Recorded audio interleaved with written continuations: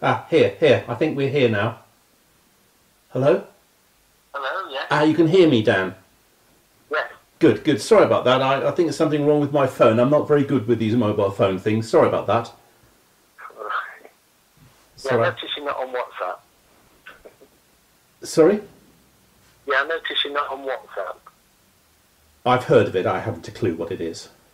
All right. I searched to see if I could see your picture. Sorry, you're breaking up? Oh, can you hear me? I searched to see if I could see your pitch.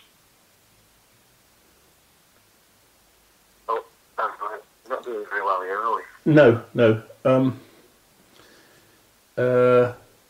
Signal's only 2 out of 5 at mine. Mine's not too bad. Okay. Maybe if we speak slowly.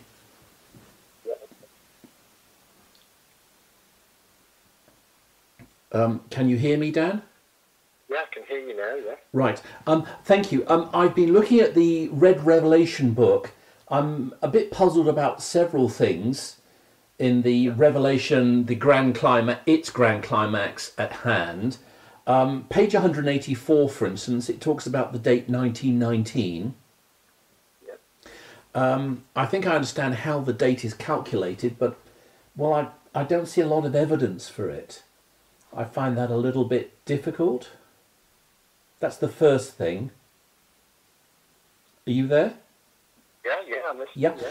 Yeah. The second thing is that 42 months or 1,260 days after 1919, when the Watchtower leaders came out of prison in March 1919, and the book states that Jesus chose the Watchtower Society, you have the first of seven trumpets of the book of Revelation, when you had 7 district conventions in the 1920s, starting in 1922 at Cedar Point Convention, and then finishing in 1928 in Detroit, Michigan, with the Detroit Convention. I find it... Why do you claim that the 7 trumpets of the book of Revelation was fulfilled in the 1920s in your district conventions? And the third thing would be page 253, 254, around there. It talks about the United Nations being a sort of satanic wild beast. It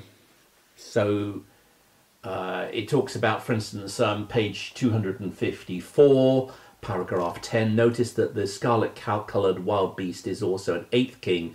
Thus, the United Nations today is designed to look like a world government. And it talks about the United Nations basically being one of these satanic wild beasts from the book of Revelation. So those are the 3 things, basically, Dan. And thank you. Thank you for your time. That's all right. Can I ask you a few questions? Yeah, sure. Yeah. Can I ask why you're asking? Well, I'm reading the Revelation, its Grand Climax book. I got literature from the carts and they told me to go to jw.org, and I'm very interested in last days things, or eschatology as it's properly termed. So I've been going through the book and I've just found it interesting. Can I ask you what your religion is? I don't attend any church. I used to be a Baptist. I gave up 10 years ago. Before the Baptist, I was involved with the Pentecostals. But I came to the conclusion it was a giant con. Most people don't take it seriously. There were lots of sexual scandals in the church. I was told repeatedly that Jesus was God the Father, which is not the Trinity. That's modalism. And I got sick of hearing church leaders telling me Jesus was God the Father. If that's the state of the church, I just didn't need it. You can't dialogue or talk to these people. You can't correct these people. So I decided the best thing was to leave. So have you had contact with Jehovah's Witnesses in the past? I did look at the yellow What Does the Bible Really Teach book about 10 years ago, and there was a Jehovah's Witness who came to my house, but after about 4 meetings, when we dealt with the Trinity, because I believe in the Trinity, he didn't want to talk to me anymore after that. So I got as far as chapter 4. I think we did 1 chapter a week. That was about 10 years ago. Yeah. So where are you where do you live? Oh, I'm not willing to have people come to my house. I've been treated in such a bullying way by evangelical Christians. I no longer go to any fellowship. I refuse to put my foot through the door of any meeting place. I will talk to people and I will read literature and I will dialogue because that's how you learn. But I came to the conclusion it was a waste of time attending meetings because you go to these churches and nobody talks to you. After the service, the men talk about Manchester United or Arsenal or Liverpool or some other soccer team or some movie. The women talk about clothes and shoes, but no one will talk about the Bible, and you're just seen as odd if you want to discuss scripture. There's just no interest. So have you been to a Kingdom Hall? The one who visited me about 10 years ago, he invited me to a Kingdom Hall in Devon, and I went to a Kingdom Hall in Devon once. Yes. How did you find that? But I'm just the same as everyone else, really. I'm not really interested. Yeah, I'm interested in the Bible. I'm not interested in attending meetings. May I make that clear? I don't see any connection between the two. Yeah. Yeah. So, so you don't live in Falmouth. So can I ask why you rang the Falmouth Kingdom Hall? I travel around a little bit and I speak to people. If I meet people, I'll talk to people. I've talked to a few Jehovah's Witnesses all over Cornwall as I've travelled around. So that's why I just rang the hall. I did try ringing one or two other halls and I couldn't get through. There was no message machine. So I just wanted to know about the 1919 date, the seven trumpets of the Book of Revelation and the UN, and I tried calling. I think St Austell was one I tried to call, and there was just the machine talked to you and it gave you meeting times, but there was no way of leaving a message. Yeah. That's perhaps the answer phone. I'm sorry, I can't hear you. That's perhaps the answer phone. I'm sure Yes. you can understand my being cautious because Jesus at times was asked questions and he was cautious with his responses. He's dependent upon a person's motive as to whether Jesus responded. You know that, don't you? Yes. The example where they were asking, by whose authority do you do this? And do you remember his response? Mm-hmm. Do you remember his response? Or, yes, yes. Because he said, well, can I just ask you a question first? And he threw it back and said, which was it? Could you speak a little more slowly, Dan, because it's very hard to hear you? Perhaps if we speak a bit slowly, I do find it's a bit of a bad connection. Speaker, if that's any better. Is that any better for you? Yes, thank you, yes. Yeah, and Jesus said to the leaders that asked him, can I just ask you a question? The baptism of John, which do you think it was, from God or from men? And do you remember their response? Yes. What was that? They said, we're not going to tell you. And yes, unless you answer your question first. Yeah, and you remember why they didn't want to say? Because they got an ulterior motive, haven't they? They got a reason for asking. They didn't actually believe in Jesus, and they were wanting to discredit him. So he saw through the motive. So there's a reason. I feel the reason for caution. I'm happy to meet up with you personally and discuss these different questions. But to have a conversation on the phone with somebody I don't know the surname of, I don't know where you live. My name is Skinner. My name is Robert Skinner. And where are you from? Plymouth. Plymouth, yeah. And to have a conversation, I'm not sure of your motive, to what purpose. What purpose would you explain as to why you're asking me these specific questions? Mate, I've got literature from your carts. The people at the carts couldn't answer questions. I've travelled around quite a bit and I've spoken to quite a lot of different people over the last couple of years. They told me to go to jw.org. All the answers are on jw.org, so I've done that. In fact, I was in the library on jw.org when you texted me and told me to come home for 3:30. I'm home now because I can't use the phone in the library. So all I'm doing is I'm trying to look at your literature. I'm not like the hypocritical scribes and Pharisees. I haven't got wicked motives. I'm asking you questions about your literature. What's wrong about that? How can that be an ulterior motive? I mean, this book, Revelation, its grand climax at hand, is it your literature? Oh yes, yes. Right. Well, I've been reading it on jw.org, and I've got questions. I mean, what's an ulterior motive about that? Well, no, I'm saying I've got to assess that answer because you phoned out the blue. So okay. We live in a location. We stand, as you say, we stand in the street and we represent Jehovah's Witnesses. So yeah, we are of the community, live in the community, known in the community. I don't know you see. So to ask some very deep technical question like this, I'm more interested in what you believe. So you believe in the Trinity, you say?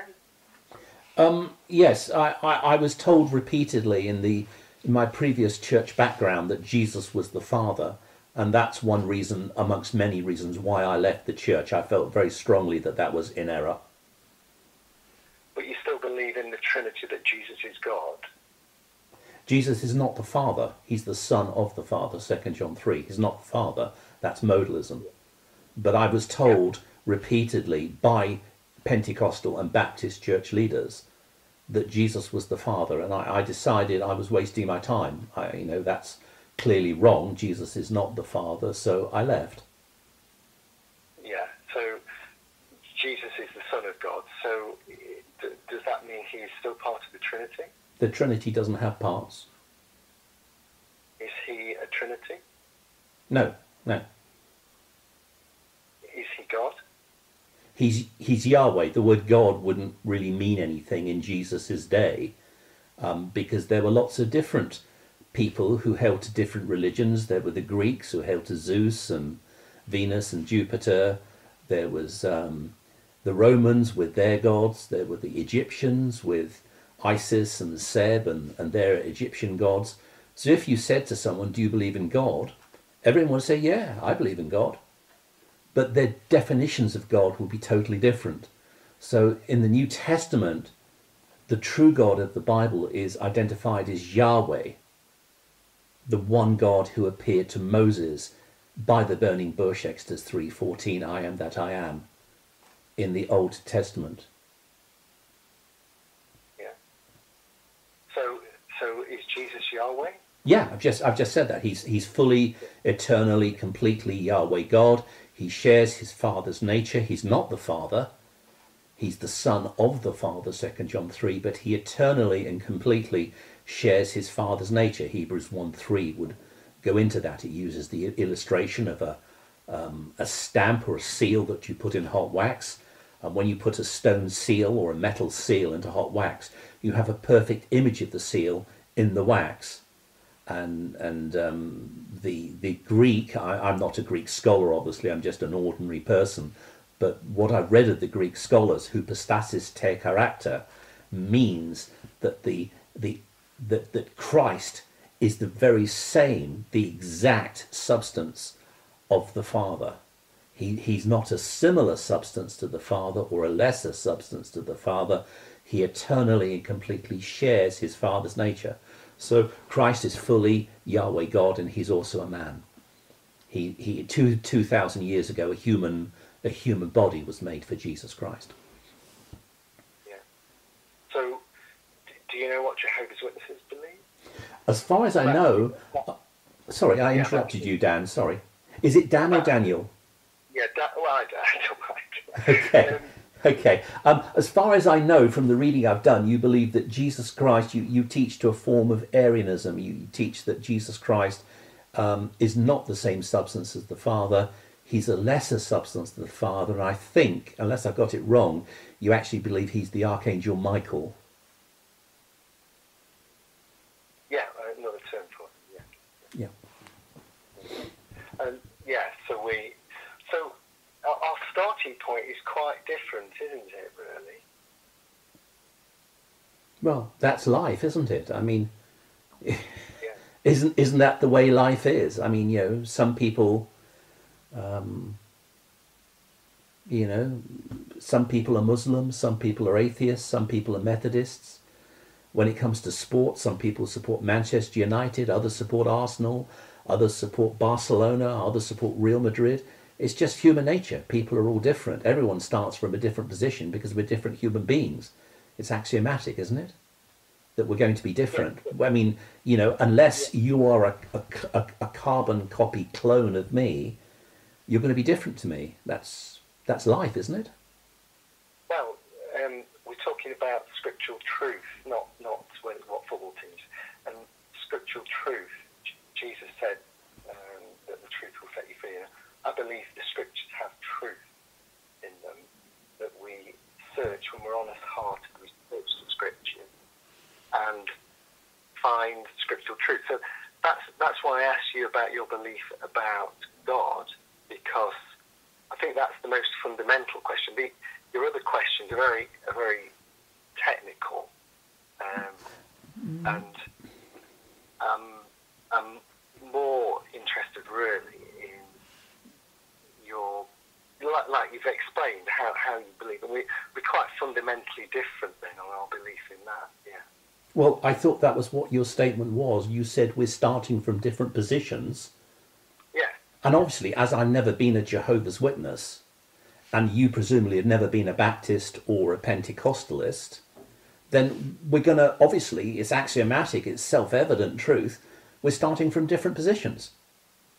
Just as people who grow up in Madrid support Real Madrid football team or Atletico Madrid football team, and people who grow up in Manchester support Manchester United or Manchester City, it's not some sort of crime, it's just the way people are.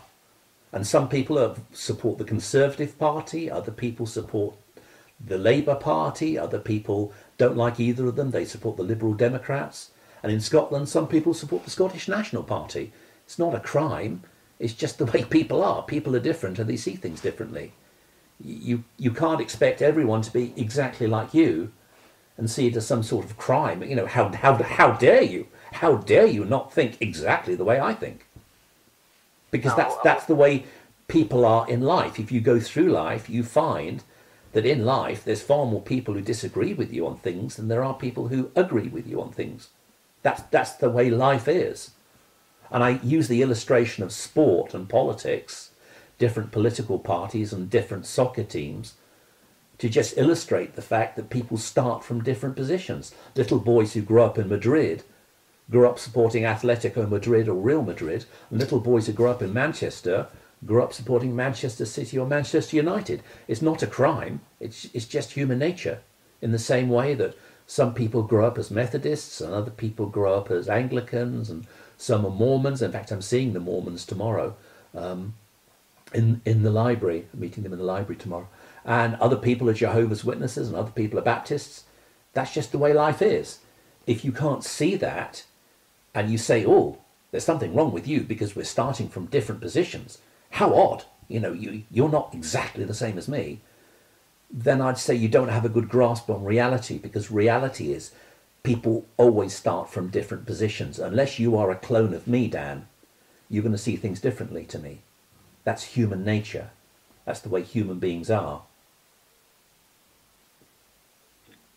Yes, I'm aware of that. Yeah, okay. Yeah, I wasn't saying it for that purpose, but yeah, I do understand. You can understand we call on plenty of people. I can understand what? What? You can understand we call on plenty of people and hear different points of view. Yeah, sure. And not everyone is going to be exactly the same as you. You're not going to knock on a door and a person says, I've never been a Jehovah's Witness, but every single thing that you say, they totally agree with everything. No. That would be a bit odd, wouldn't it? Yes, but we do, in our visits, we do assess whether somebody is interested to learn the truth from the Bible. So what do you believe then about your questions about from Revelation, about the UN and the... Okay. All right, well, I'll give you my opinion, but I do note you're not answering any questions, but you want me to start on 1919? Yeah, I'd be interested to know why you selected... I'm more interested in why you selected that one, really. Well, 1919, you have to start with 1914. Yes. And 1914, you have to go back to 1844, William Miller's prophecy. You know, the Great Disappointment? Are you familiar with that? 1844? No. Well, you should, because it all comes from William Miller, who was what's called an Adventist, and the Great Disappointment, which was his prophecy that the second coming of Christ would happen in 1843. When that didn't happen, he recalculated and he said, no, Christ is coming back in 1844. And millions and millions and millions of people around America and Europe became Adventists. They believed Christ was going to come back in 1844, and it didn't happen. A woman called Ellen G. White founded the Seventh-day Adventists, which is one of many Adventist groups, and she said, something did happen in 1844. There was investigative judgment. There was this investigation by Jesus Christ in heaven. It's all invisible, so you can't see it, you can't check it out. But Jesus went to heaven and he did investigative judgment, and he sort of made a sort of selection in heaven, and he applied his atonement, what he did on the tree, in 1844 in heaven, and that's called investigative judgment. The 1844 date, as far as I know, because you see, in life you learn by talking to people. You know, you learn more by talking to different people, and I'm dead against sitting in a pew and just clapping away in a Lord Jesus and singing all the Jesus songs, because unfortunately in my life what I found is you don't learn anything doing that, but you do learn talking to people. 1844 comes from a guy called John Aquila Brown, and a book whose name I forget. In 1823 it was published. He prophesied for the first time in human history that the 1,520 days that were prophesied in Scripture are in fact years. So if you start in the Old Testament, you take 2,520 years, you come up with a certain date. And William Miller took that and he came up with 1843 and then 1844. Now, as I understand it, Pastor Russell built on William Miller's 1844 date, but he extended it by 30 years to 1874. And that, remember, was based on John Aquila Brown's interpretation that the 2,520 days are in fact 2,520 years. So by extending 1844 by 30 years, you come to Russell's claim that the second presence of Christ was 1874. Christ was then crowned king in 1878, and Armageddon was going to happen in 1914. I've got a watchtower from, I think 1892 and 1894. I can't remember the page numbers and the references, but I've got watchtowers from those 2 years that say, you know, there's no doubt whatsoever, the dates cannot be confused. 1914 is the end of the time of trouble.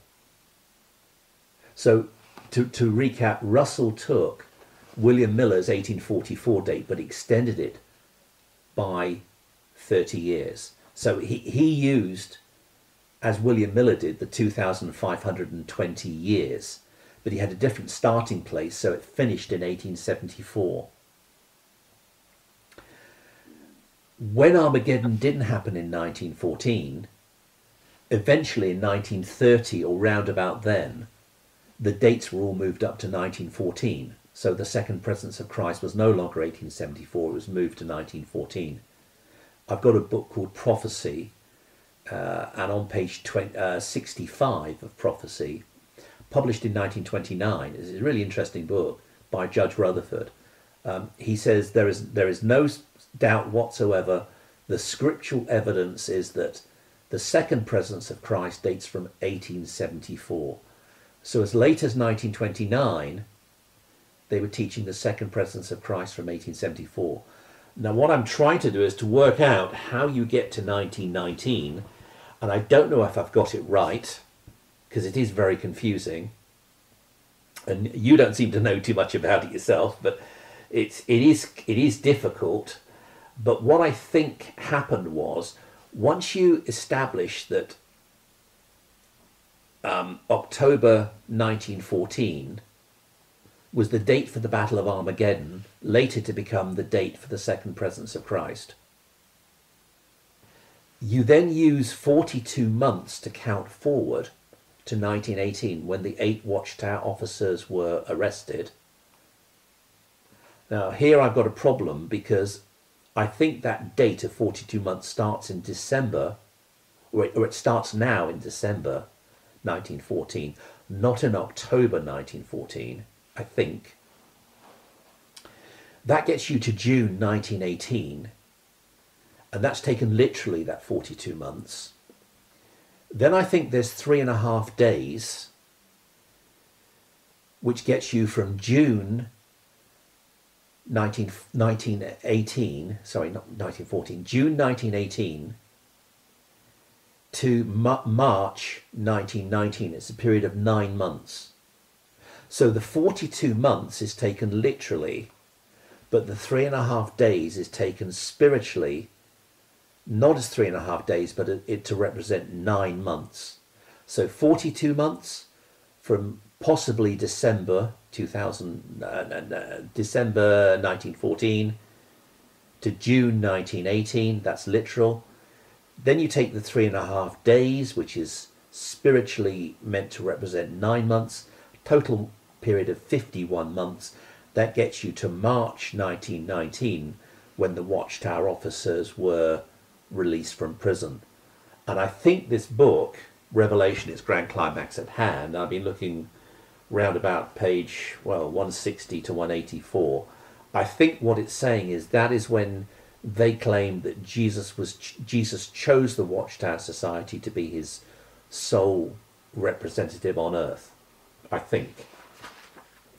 Then you have another period of 1,260 days, or 42 months, and that's from March 1919, when Jesus chose supposedly chose the Watchtower Society, to the Cedar Point Convention in 1922, which is the first of the 7 trumpets of the book of Revelation. And I think that's fairly clear from page, I think it's 167. No, 173. 173 of this book talks about Jehovah's trumpet light judgment proclamations, and it starts in 1922 at Cedar Point, Ohio, and the 7th trumpet of the book of Revelation is the convention at Detroit, Michigan in 1928. So that's one thing I'm trying to work out, how you get this 1919 date, because it's clearly important, because the claim is that Jesus chose the Watchtower Society to be his sole representative in 1919, just as many other groups have made similar claims. I mean, the Mormons claim that in 1930 Jesus Christ chose them to be his sole representative, and the Christadelphians claim that in about these 1860s or the 1870s, Jesus chose them and them alone to be his sole representative on earth. Victor Paul Verwell of the Way International claimed that in the 1950s, God chose his group, the Way International, to be his sole representative on earth. So there's many groups who claim that they and they alone are God's sole representative. Jehovah's Witnesses is just one of those groups. And I'm just trying to figure out why you claim this. And do you think they're wrong? well, I'm not a Jehovah's Witness. Obviously, I don't subscribe to this belief at all, no. Just as I'm not a Mormon, I don't believe that God chose the Mormon church to be his sole representative in 1930. And I don't believe that God chose the Christadelphians to be his sole representative in the 1860s. And I don't claim that Jesus chose the Way International group to be his sole representative in the 1950s. But if you can show me, I mean, one thing I would like to see is what evidence is there that Jesus chose the Watchtower Society in 1919? Do you have any evidence for that, Daniel? So, well, yes, obviously for myself, yes. But so who do you think God has chosen? I don't believe God has an organisation. I don't believe he's ever had an organisation. Or, let me be specific, a corporation. Because the Watchtower Society is actually a business. It's actually an incorporated business, incorporated in the state of Pennsylvania in December 1884. And it's a corporation that issues shares. It has shareholders. I don't believe that God chose a corporation to represent him in 1919. But if I'm wrong, I'd be really interested to know, you know, what I'm missing or what evidence you have for this, because there's really nothing in this Revelation book. It makes all these claims, but it doesn't substantiate any of these claims with any evidence whatsoever. I mean, you know, anyone can stand up and say, well, we had 7 district conventions in the 1920s, and they are the 7 trumpets prophesied in the book of Revelation. You know, just saying that doesn't constitute proof or evidence, does it? No, of course not. No. So is God using anybody today? Who is he? In the past, he's used.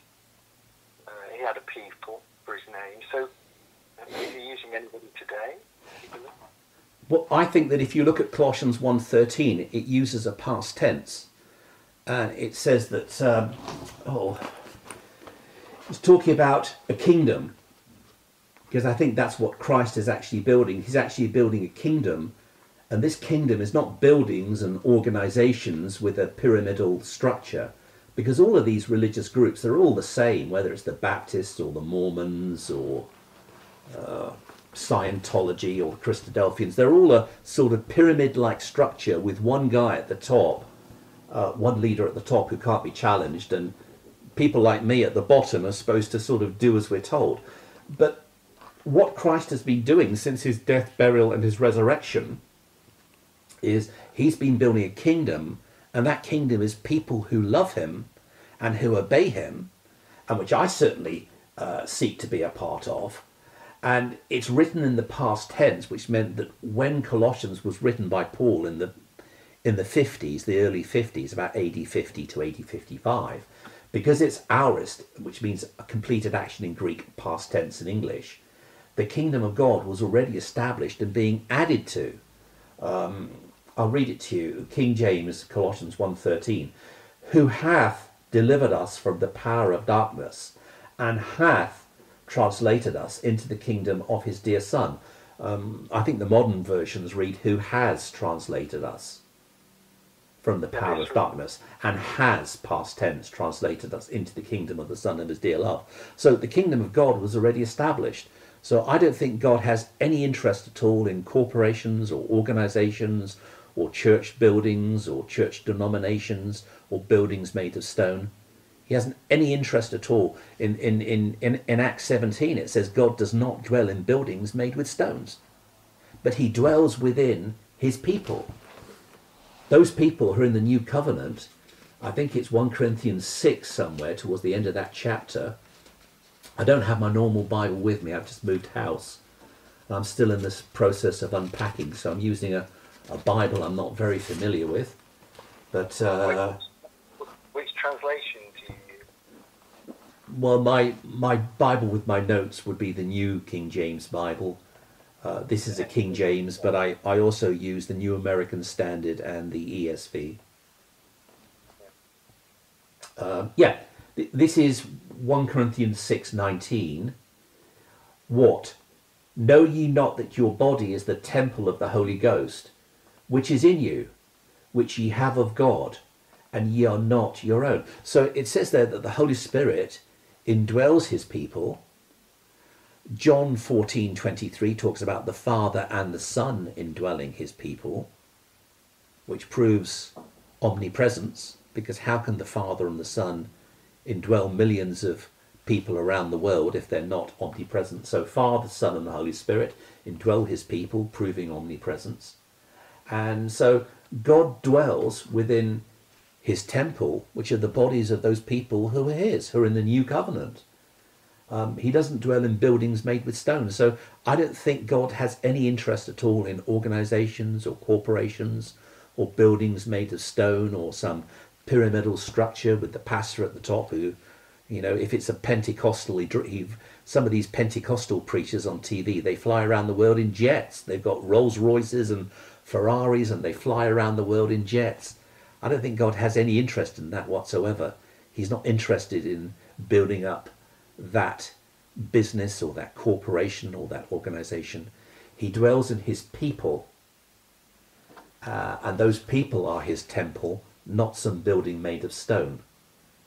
And the kingdom of God is what he is building, and what those people who love him are supposed to be doing, be about his business, the business of building the kingdom of God, which means the kingdom of God means the rule of God, bringing all people under the authority of Christ and telling them to obey Christ, because there's a judgment coming. One day we're all going to die and we'll stand before God at the judgment. There's a judgment coming, and we should be about in our lives doing things that honour and please Christ, because he is the one who's going to be judging those people. There'll be two judgments.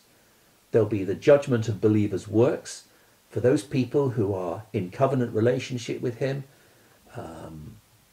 It won't be a judgment of their sins, because their sins are forgiven, so they'll never be judged, but believers' works, the works that they've done. And then there'll be a second judgment for those people who aren't in covenant relationship with Christ, and those people will be judged for the sins that they have committed, and they will be punished eternally for those sins that they have committed. But I mean, Colossians 1:13 is very, very clear. Who has delivered us from the power of darkness and has translated us into the kingdom of his dear Son. So the kingdom of his Son, that's what we are to be about. We proclaim the rule of Christ. Christ said, Matthew 28:18, all authority in heaven and earth has been given to me. Christ has all authority. He is the king of the kingdom. And because he's the king of the kingdom, we're to proclaim that kingdom rule to the peoples of the world. That's the message of Matthew 28:19 and 20. You know, go ye and preach the gospel to every creature. Matthew 28:20. That's proclaiming the kingdom, the rule of God, the rule of Christ to rule over the whole world. And although Christ is currently ruling in the midst of his enemies, that's Psalm 110:2, there's going to come a day when Satan is put down. That's Battle of Armageddon. I'm sure you're familiar with that. And when Satan is put down, then the kingdom will be fully established. Because although the kingdom was established at Christ's resurrection, and the kingdom has been built for 2,000 years, Christ is currently ruling in the midst of his enemies. So Satan is trying to attack God's people and to attack Christ's kingdom. So that will stop. That rebellion of Satan will stop at Armageddon. Does that explain my position, Daniel? Have I explained it adequately? That's fine. And the message of the kingdom rule by Christ is spreading that message is the purpose of my life as well. Right. We agree on that one. Okay. I think I mentioned the 7 trumpets of the book of Revelation. I did find that a little bit strange. I'm looking at page 172 now, paragraph 5, of the Revelation book. The trumpet blast of the seventh angel was reflected in the highlights of the Bible Students Convention in Detroit, Michigan, July 30th to August the 6th, 1928. And it goes on to talk about this in more detail. So the second thing is, I find it a bit strange that something in the book of Revelation that I would see as still future, the seven trumpets of the book of Revelation, I don't think they've happened yet, and I certainly don't believe they happened in the 1920s. I found that a little bit strange, to be honest with you. And I was wondering if there's any evidence for that. Do you have any evidence for that? Well, I purposefully didn't research any of the questions because I was more interested in discussing a broader what your views were on Scripture and God, and it's been quite enlightening, really, to see where you're coming from, really, because I can see why you ask those technical questions. I can see that by where you're coming from. Yeah, you've obviously have a very strong view on these things and have researched it a lot. Some of these things you've researched far more than I have, and I can see why you don't believe them, and you don't believe them. Yeah. I don't, do you want to? Is your purpose to convince me that I'm wrong? I don't know if. What do you want of me, Robert? Well, I was actually hoping for some sort of evidence or proof for these claims in the Revelation book. I mean, if you don't want to discuss it, obviously I have to respect your wishes if you don't wish to discuss it, Daniel. Believe me, the two things I've studied far more than this would be, firstly, the doctrine of the Trinity. It was the doctrine of the Trinity that got me out of the evangelical church.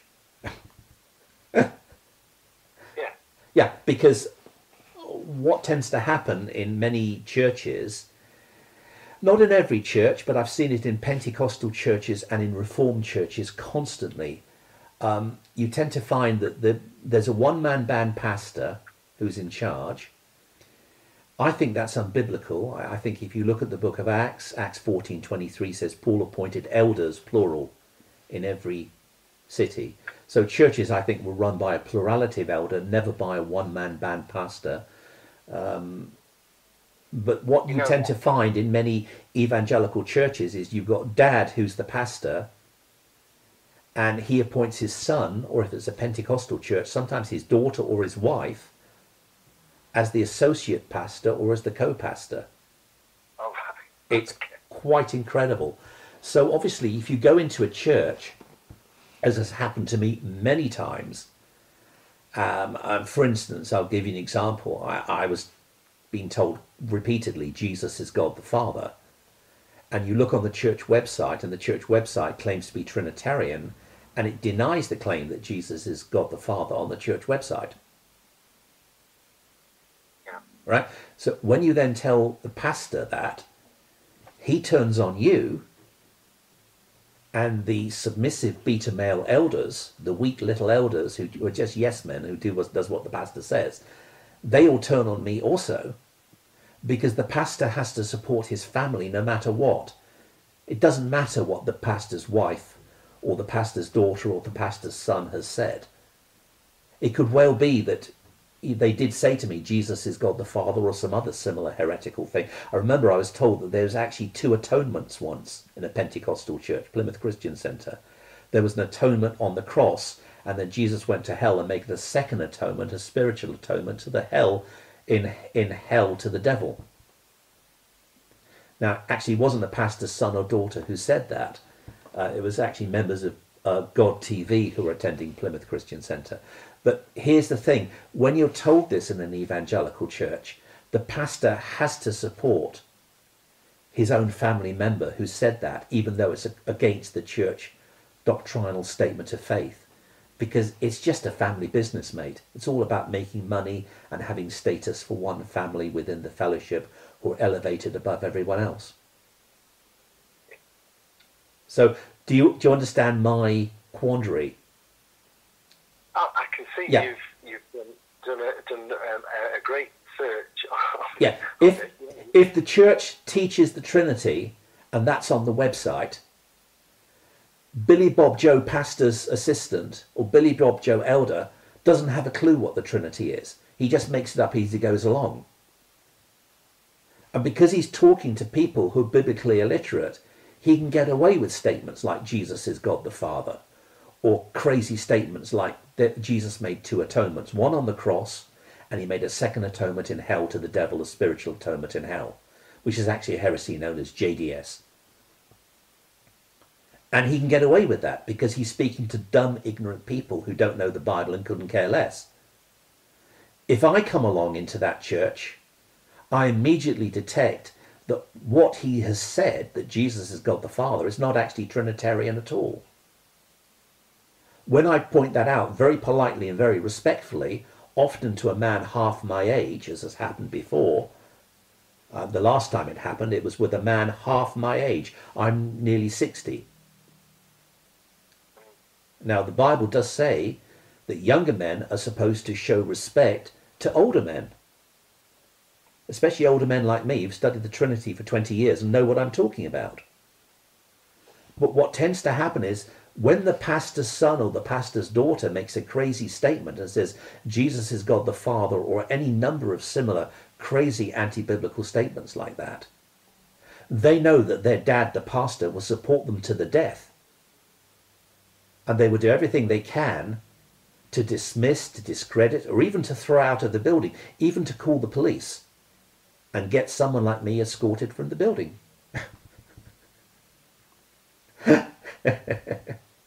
Because that's how the church system operates as a business.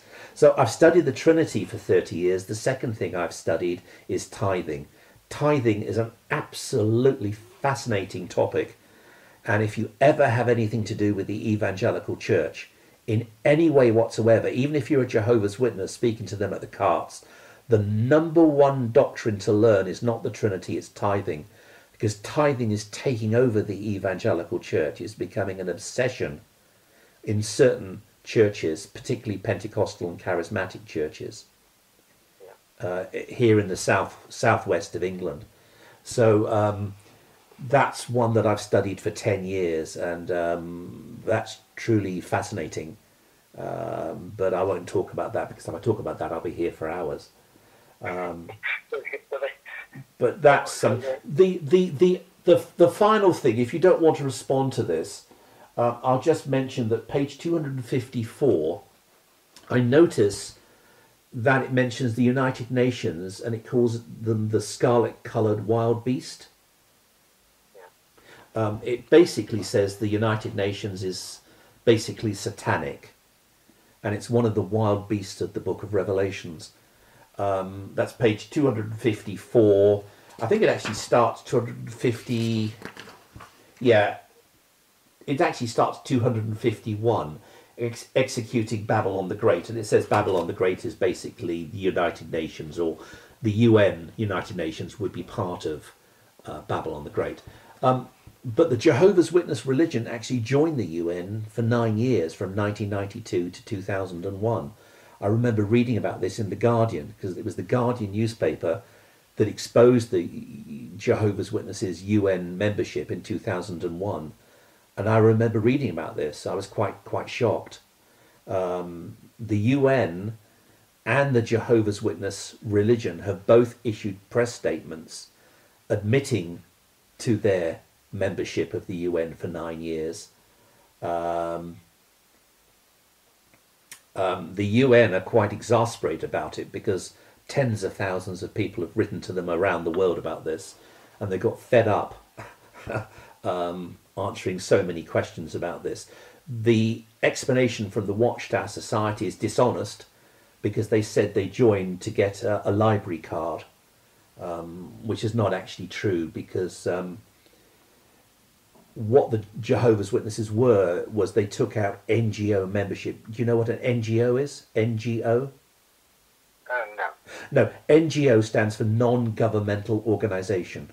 It basically means if you have representatives that go to some African or Asian country and they have UN membership as an NGO, they're treated rather like an ambassador. They have favourable treatment by that government. The governments can't simply arrest those people and put them in prison, for instance. Just as if the British government sends an ambassador to Russia, the Russians can tell that ambassador, we don't like you anymore, go back to Britain, but they can't throw that ambassador in Britain because he has diplomatic immunity. Well, I'm not saying that NGO membership is diplomatic immunity, it's not that extreme, but they have a lot of favourable treatment, and there's certain ways that NGOs have to be treated by various governments. So, for various political reasons, the Watchtower Bible and Tract Society were members of the UN for 9 years. When it was exposed by The Guardian, they left the very next day. There's been a big hoo-ha in the press about this. Numerous newspapers talked about this at the time, and the BBC also talked about this. Interestingly, part of the NGO membership was that the Watchtower had to publish at least one article in their magazines a year which were favourable to the UN. So if you do a search, because I've gone to jw.org, I've done a search, and I think I found 12 articles, all of which are favourable to the UN, saying what a wonderful organisation the UN is and what a great work it does. Mostly in the Awake magazine. One was in the Watchtower, but most are in the Awake, between 1992 and 2001. So the interesting thing is that in the more heavy literature, like Revelation, its grand climax at hand, you say the UN is satanic. It's the scarlet-coloured eighth beast of the book of Revelation, and it's of the devil. But between 1992 and 2001, in the Awake magazine, and you need to do the work, you need to go to jw.org and do a search for all the articles about the UN. And you'll read grovelling articles, mostly in the Awake, that literally grovel, saying what a great organisation the UN is. And they were obliged to publish those articles because that was the condition of UN membership. When they left in 2001, people thought that they severed all ties with the UN, but actually they're still connected with the UN today, not through the main Watchtower head office in Warwick, New York, but through European subsidiaries. There are subsidiaries, because the Watchtower isn't just one business organisation or corporation, it's actually over 100. It's very, very complicated. Lots of multinational companies do the same thing. They'll actually divest their power and their money into 100 or hundreds of different corporations so they can avoid paying tax. Although they're not officially members of the UN, as of today, or certainly as of recently, they are members of what's called the OSCE, the Organization for Security and Cooperation in Europe, which is a UN subsidiary. But the Watchtower corporations that are members of that are, I'm working from memory here, I think it's the Jehovah's Witnesses in Europe. I think that's the name of the Watchtower subsidiary corporation. So it's not the main corporation, it's a subsidiary Watchtower corporation. The reason for it is that what the Jehovah's Witnesses are trying to do is use OSCE, which is an offshoot of the UN, which has, well, it has UN affiliations. OSCE, they're trying to use it to help the Jehovah's Witnesses in Russia who are facing persecution from the Russian state. And what they're also trying to do through OSCE, together with other religious groups like the Scientologists and various militant homosexual groups, is they're trying to extend the hate laws in Europe and make any form of disagreement a hate crime. So, for instance, if the police were monitoring this telephone call, if the Jehovah's Witnesses had their way through the OSCE, I could be arrested because I've disagreed with you, and that is what they want to do, is to get any form of disagreement labelled as a hate crime, which is deserving of an imprisoned sentence. So they're members of the OSCE. OSCE has UN affiliations. It's, to recap, it's not the main Watchtower Corporation that's a member of OSCE, Organisation of Security and Cooperation in Europe.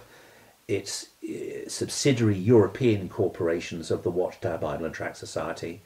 They're doing this to try and help the Jehovah's Witnesses in Russia who are being persecuted by the Russian state.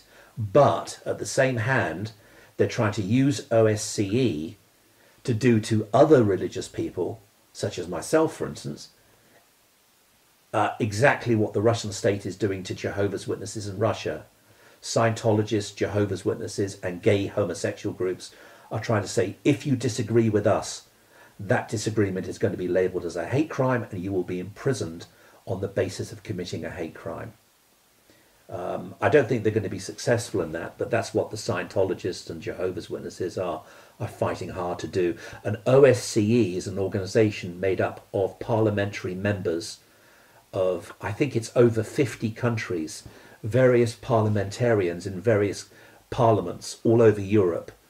They become members of OSCE for a year and they try to further the aims of OSCE, which seems to be facilitating business and really advancing political correctness, basically making sure that everyone doesn't discuss and disagree with other people, because if you disagree with other people, they want us really move in the direction of seeing any form of disagreement as a hate crime, particularly disagreement with Muslims, of course. If you disagree with Islam, they want to sort of move in the direction of saying people who disagree with Islam are bigots and, you know, they're committing some sort of crime. So the third and final question was, seeing that you're so much against the UN, that you see the UN as a satanic scarlet-coloured beast from the book of Revelation, and on page 254 of the Revelation book, why did you join the UN from 1992 to 2001?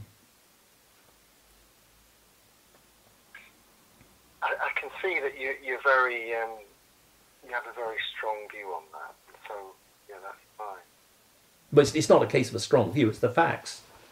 The facts are, the Watchtower Bible and Tract Society has issued a press release stating that yes, we were members of the UN, but they lie in that press release saying that we were members of the UN in order to get a library pass for one of our researchers. In order to gain entrance to the UN library, we took out a library pass. The UN has said we're fed up with thousands and thousands of people across the world writing to us about the JW's UN membership.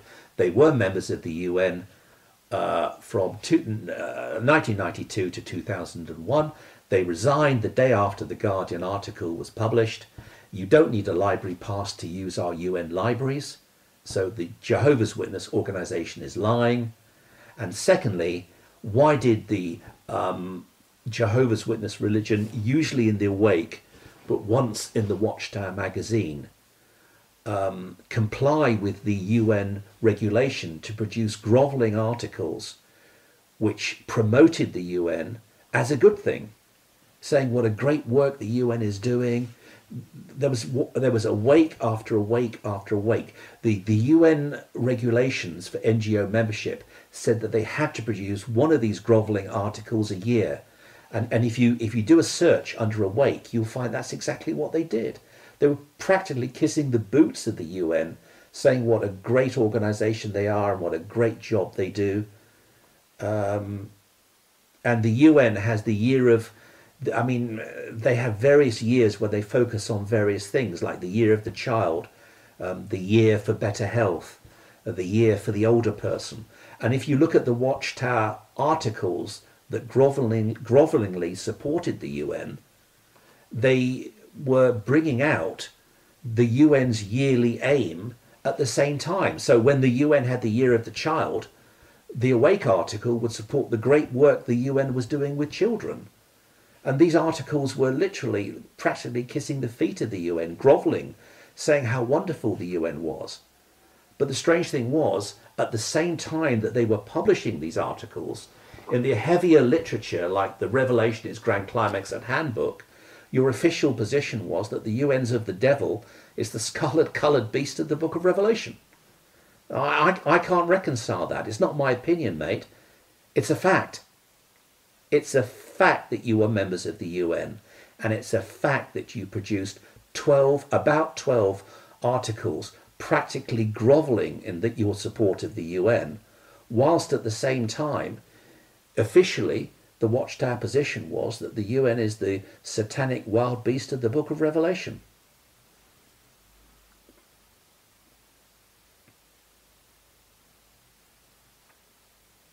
Okay. Are all the members of Falmouth Kingdom Hall as talkative as you?